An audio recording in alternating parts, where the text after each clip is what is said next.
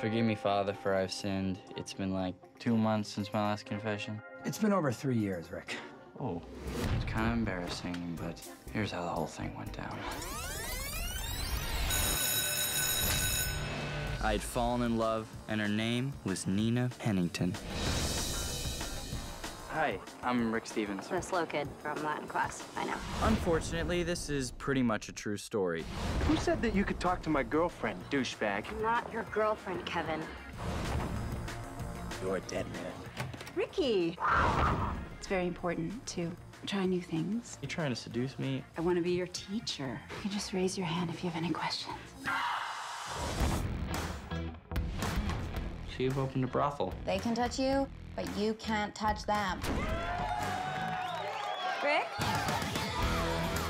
Why are all these girls naked? Yeah, it's weird, right? Everybody freeze!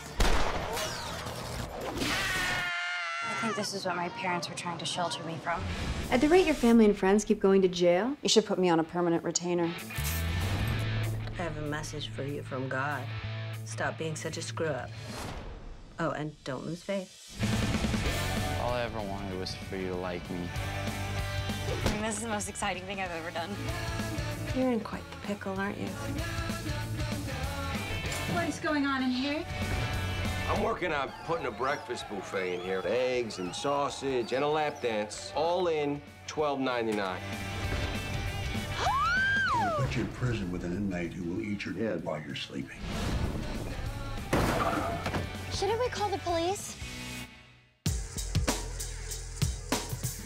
I don't think that's necessary. This totally reminds me of a German porno I downloaded. Oddly enough, actually had fun. Guess we'll have to do it again sometime.